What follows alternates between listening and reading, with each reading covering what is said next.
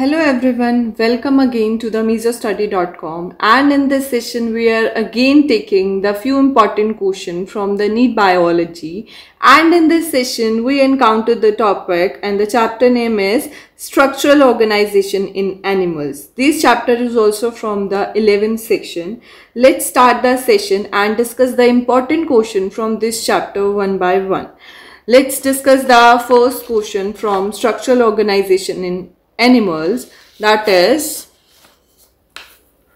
first question is, which bones of the body serve weight bearing functions?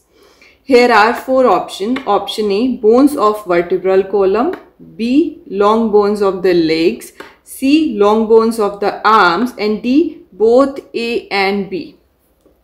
When we discuss about the bones that generally focused or serve the bearing the body weight, we know that weight of body is carried by leg bones, and these leg bones are involved in generally providing the function as propulsion and support. They generally provide support to the body by lifting the weight of the body. How they provide propulsion and support to the body? Because of the presence of femur. So femur is the basic thing with the help of which they provide propulsion and support to the body. Because femur is generally articulated with acetabulum, and these acetabulum is generally moving on the pelvic girdle of the body. When we discuss about the leg bones will work as the most extensible movable axis,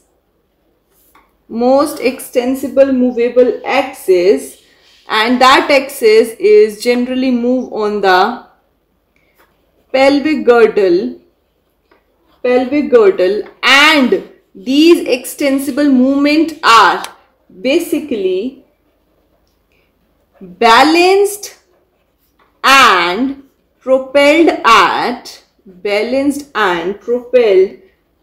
the hip joint. So hip joint is act as the balanced and propelling organ of these extensible movable that are generally opted by the leg bones by providing the support to the body by lifting the weight. So the right answer for the option on the question is long bones of legs. Long bones of the legs, because of the presence of femur, and that femur is articulated on the pelvic girdle, and pelvic girdle movement is balanced at the hip joint. That's why they generally provide and support to the body by lifting the weight of the body. So the right answer for the question is option B, that is long bones of the legs. This is the right one in this case. Let's move to the next question from the Structural Organization in Animals, that is question number 2. Pseudostratified epithelium lines. Here are four options. Option A, urethra and oviduct, B, trachea and male urethra, C, urinary bladder, D, endothelium. When we discuss about the pseudostratified epithelium, first we have to know what is pseudostratified epithelium. What exactly this kind of epithelium is and what are the various roles played by them. First of all, pseudoepithelium tissues that generally provide the pseudostratified epithelium, they generally act as a protective structure. And these protective structure are found in places where involvement of mucus and mucus gets secreted. And we all know that mucus secreting cells that are present in the body is named as goblet cells, also known as a goblet cell. When we discuss about the pseudostratified epithelia, they are the more prevalent and are generally present in upper and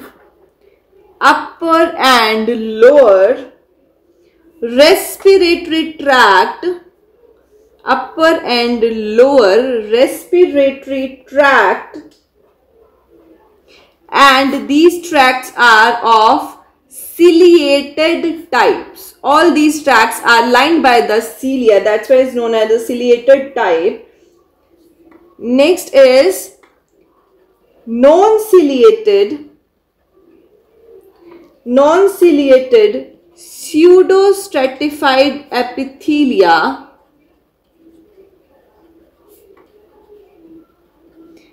Non-ciliated pseudostratified epithelium. These kind of epithelium where cilia ducts and cilia lining are absent are present on or found in ducts of large glands. Mostly large glands ducts are non-ciliated or non-ciliated pseudostratified epithelium are also present in male urethra. But these will act as or separated by the transition zone. These transition zones are present between two epithelial zone. What kind of two epithelial zone? These two epithelial zones are, first is the ciliated types. First is ciliated and next is the non-ciliated types. And there is a transition zone present between the ciliated and non-ciliated. Pseudostratified epithelium that generally possess the cilia are present in the respiratory tract, and another types of pseudostratified epithelium which are generally non-ciliated and in which absence of cilia are present in ducts of large glands or male urethra. So according to this, the right answer of the question is about the trachea, in which generally non-ciliated epithelium are present and they generally provide the protection. So according to the discussion, pseudostratified epithelium lines that generally provide the protective purpose, not because of the cilia that are present in the large glands or ducts named as a trachea and the male urethra. So this is the question second from the structural organization in animals. Let's move to the next question. That is, Schwann cells are present on which part of a neuron? A. Dendrites, B. Axon hillock, C. Axon, and D. soma or body. When we discuss about the Schwann cells, first of all we discuss about what is Schwann cells. When we discuss in starting about the Schwann, the neurolemma cells that generally consist of tubular sheath cells tubular sheath cells, and these tubular sheath cells is also known as Schwann's cells. These Schwann cells. Now what are the various functions that generally opted by the Schwann cells? They generally help to first produce the myelin sheath. They help to produce the myelin sheath around the neurexis, that is axon of neuron. The basic function of Schwann cell is they generally help to provide the myelin sheaths. What is the role of myelin sheath? They generally cover around the neuraxis. Neuraxis is axon of neuron. Apart from that, the next is they help in the Schwann cell will help in formation of axon sheath.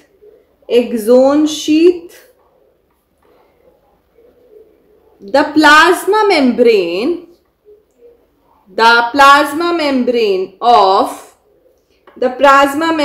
of Schwann cells, apart from the production of myelin sheath and the formation of axon sheaths, the Schwann cell plasma membrane extends as a double layer. Extends as double layer that generally wrapped.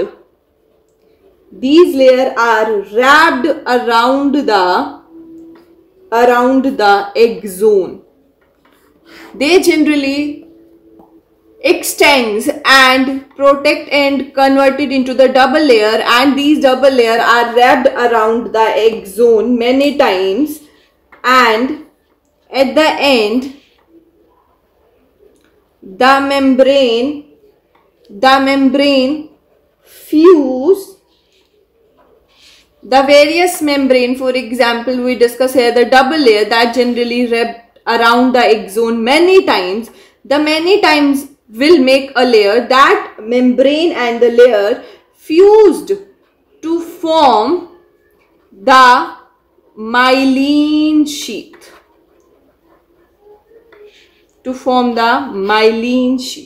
So according to the discussion, the right answer for the question is axon. Why axon?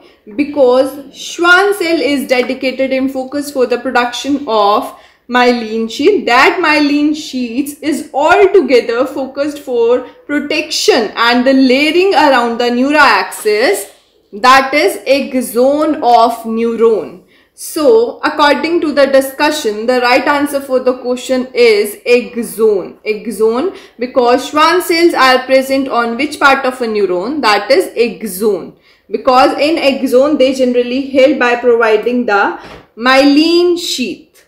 Let's discuss the next question.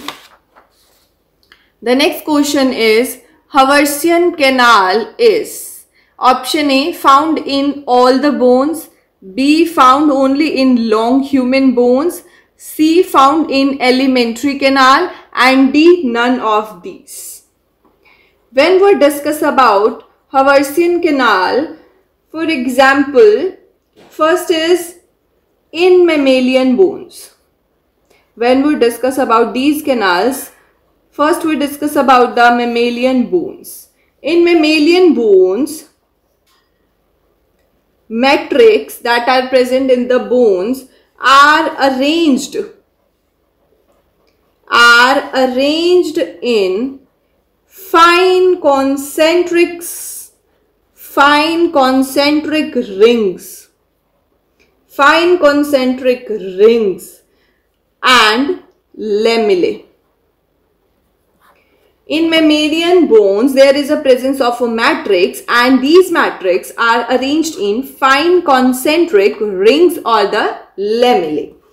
These concentric rings and lamellae generally known as a Haversian canal. This is known as a Haversian canal. These Haversian canals generally contain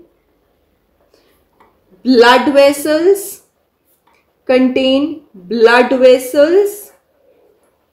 lymphatics, and last is nerves. They generally contain the blood vessels, lymphatics and the nerves. All these together form the, including the blood vessels, when Haversian canal along or joining with the blood vessels, lymphatics and the nerves, they form the Haversian system. In Haversian system, we discuss about the two things. First is the Haversian canal, and second one is when Haversian canal join with the blood vessel, lymphatics and the nerves, they will form the Haversian system. Now, what are the main function? They generally help in transportation of nutrients and oxygen through blood. The main role played by the Haversian system is help in the transportation of the various kinds of the nutrients and oxygen through the blood. Now, where it is present only in Haversian system and canal, present only in long compact bones, and these are generally absent in spongy bones.